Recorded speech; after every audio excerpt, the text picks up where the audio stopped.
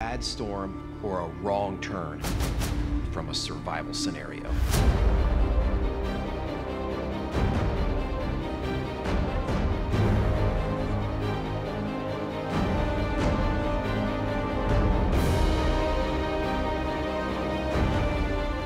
My name's Stewart, and I teach people how to survive as if my life depends on it. I was definitely a Boy Scout, longtime Boy Scout, Eagle Scout. I attribute much of what I know about the woods and how I love the woods to my experience in Boy Scouts. At its core, scouting uses the outdoors to teach character, to teach values, and I love the idea of using the outdoors to bring about positive personal change. And that's the same thing we do in my new show, SOS, How to Survive. The Weather Channel is all about giving people good information on how to make it through weather events, and that is at the core of what survival is. SOS How to Survive is taking real-life stories that happen to real people, and there are real teaching moments in these stories. We find those, and we deliver that.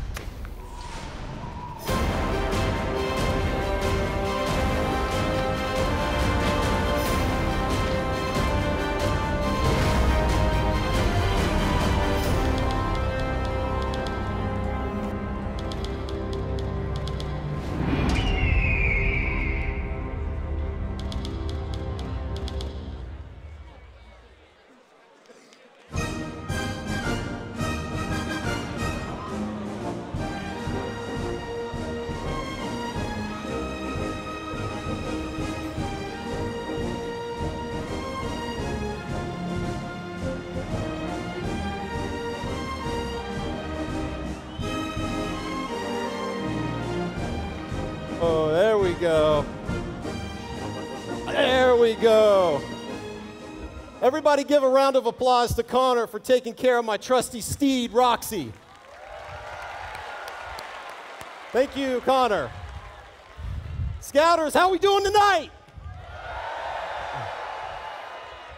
Guys, my name is Stewart. I am a Boy Scout, an Eagle Scout, and a wilderness survival instructor.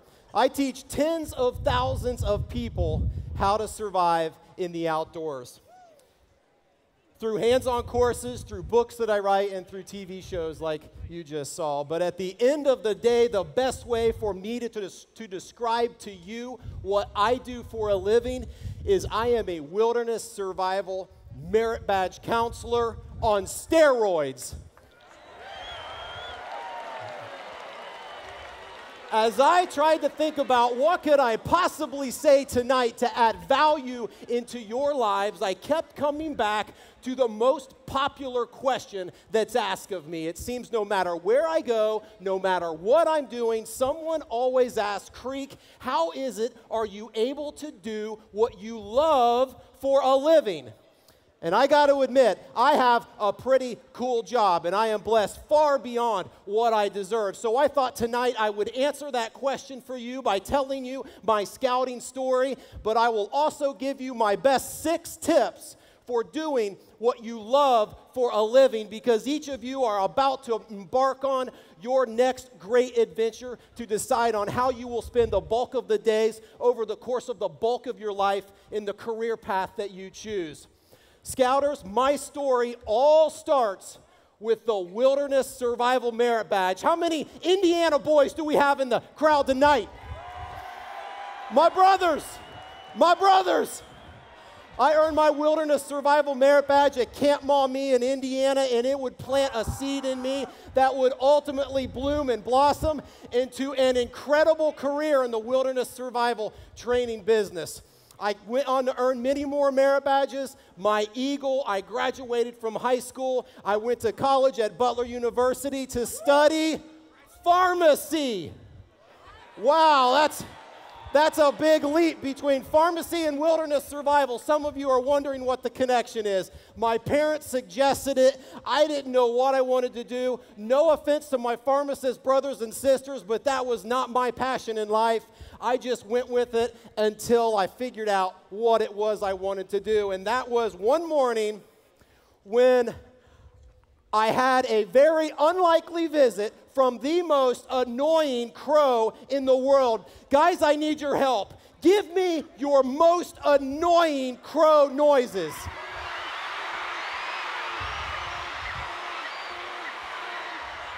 Wow. You guys are super annoying.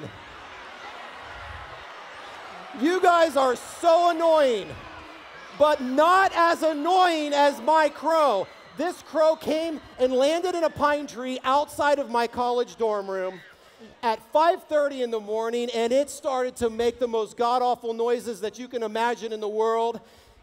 It came back the next day, the next day, the next day. On the fourth morning, I woke up, I went over to the window, I threw open my window, I looked at Crow in his little beady black crow eye, and I said, Crow, I am going to catch you, and I am going to kill you. And I meant it.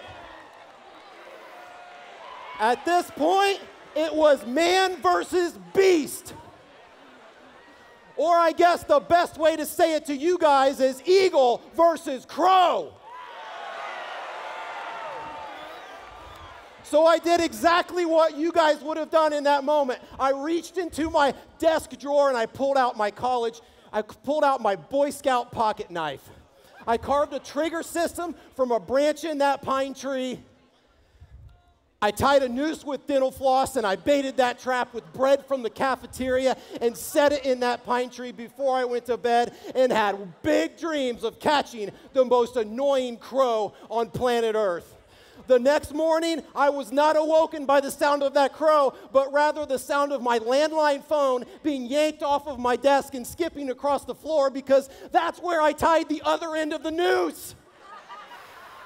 I jumped out of bed, I dove onto my phone, I grabbed the hold of the dental floss, and there it went. And I looked at the other end, I caught the crow. The crow was on the other end of my dental floss noose. I started reeling it in, hand over fist, like my heart was about to pound out of my chest. I felt more alive than I'd felt in the previous 10 years combined. I got the crow up until about 20 feet of my college dorm room. I was on the 3rd story. When I did, the crow fell down up against the building, okay? Now, if you think a crow makes annoying sounds when it's just sitting in peace on a branch, you can only imagine how annoying it was being dragged up the side of a building. Can you help me out? Give me your absolutely most annoying crow noises. Oh, man. You guys are the most annoying scouts in the world. How can you be so annoying? But you are not as annoying as that crow. Just as I got that crow up to the edge of my window, I looked up for a second, and when I did, my eyes shot across the courtyard into another room, and this is what I saw. I saw a girl looking back at me watching all of this unfold, okay?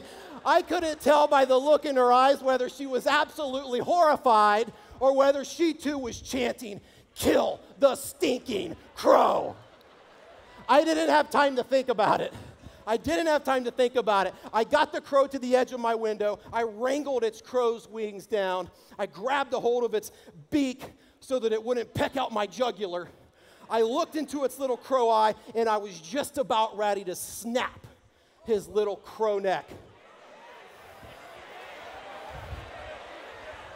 When the words of my scoutmaster rang in my ear, for some reason they said this to me a lot when I was a young scout. Creek, if you kill it, what? If you kill it, you've got to eat it.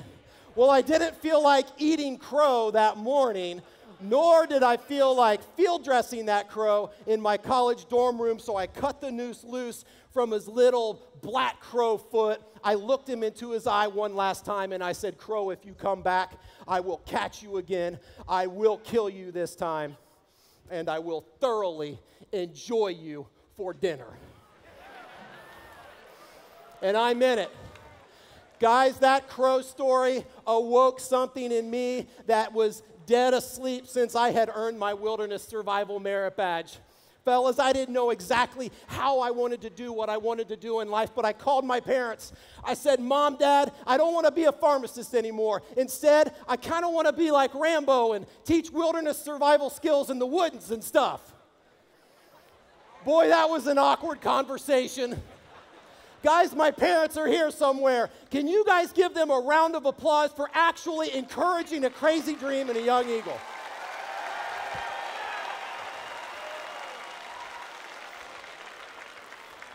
Guys, if you wait for the money, if you wait for more gifts or more talent or more time or more connections, you will never start doing what you love in life. So I started writing my first wilderness survival book right then and there. It took me 2 months to write. It was 90 pages long. I self-published it at Kinko's, and when I was done, I was so proud.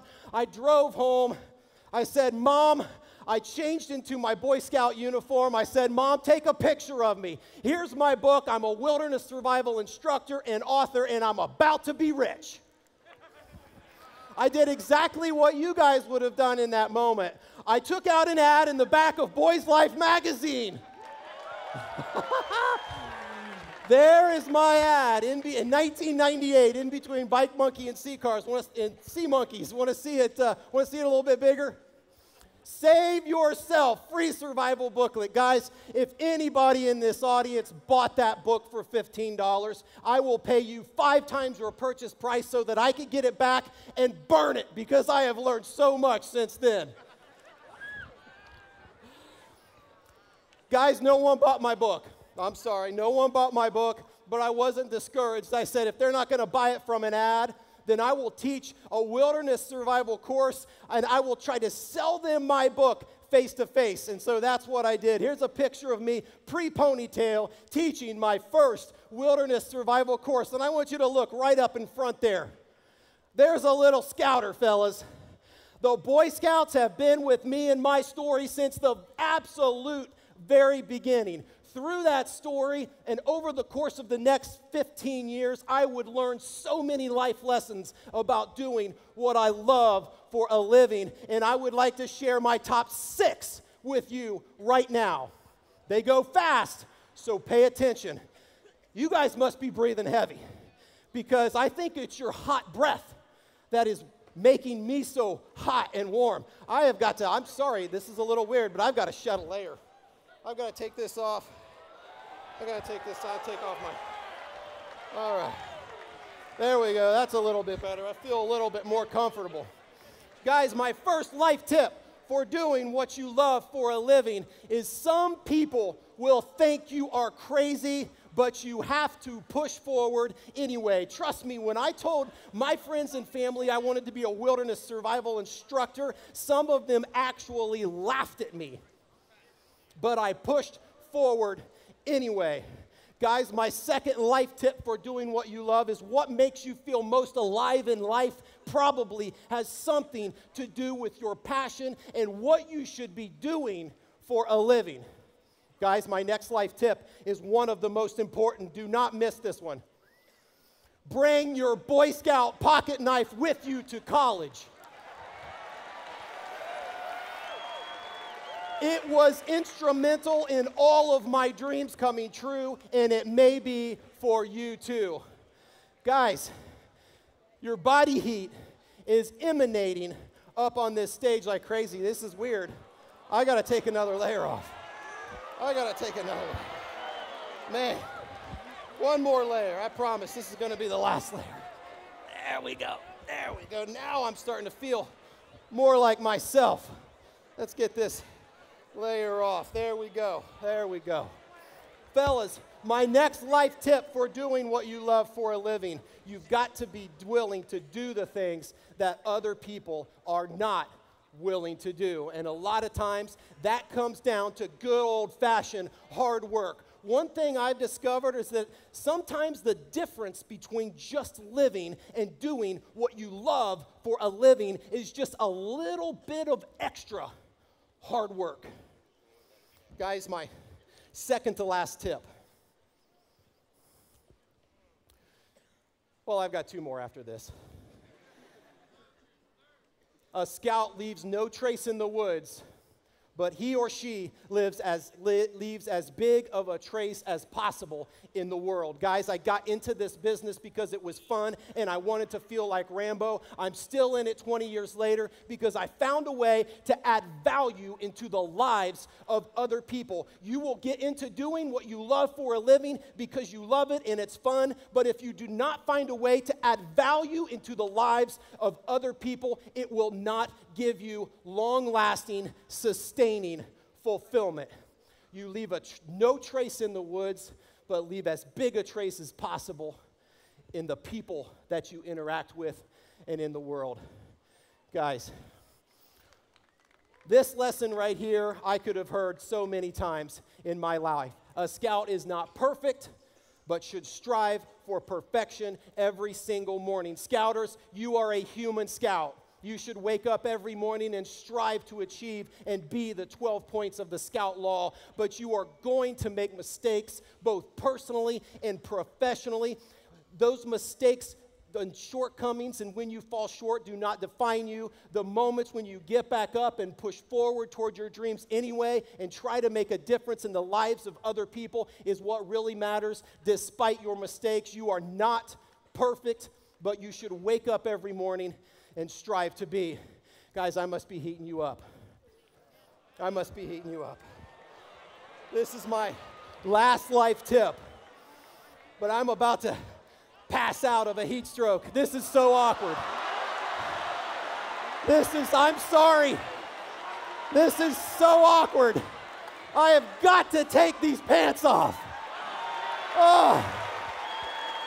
Fellas, now I feel like myself for the first time since I've been on stage. Guys, my last and most important tip for doing what you love is never forget your roots in scouting. At the beginning of this speech, I told you I was going to answer my most popular question. Creek, how is it that you're able to do what you love for a living? And I've spent the past 15 minutes giving you the really long answer. The fact of the matter is each and every one of you know the answer to this question. Everything I know about doing what I love for a living, I learned in the Boy Scouts. God bless you and God bless the Boy Scouts. Thank you. Thank you.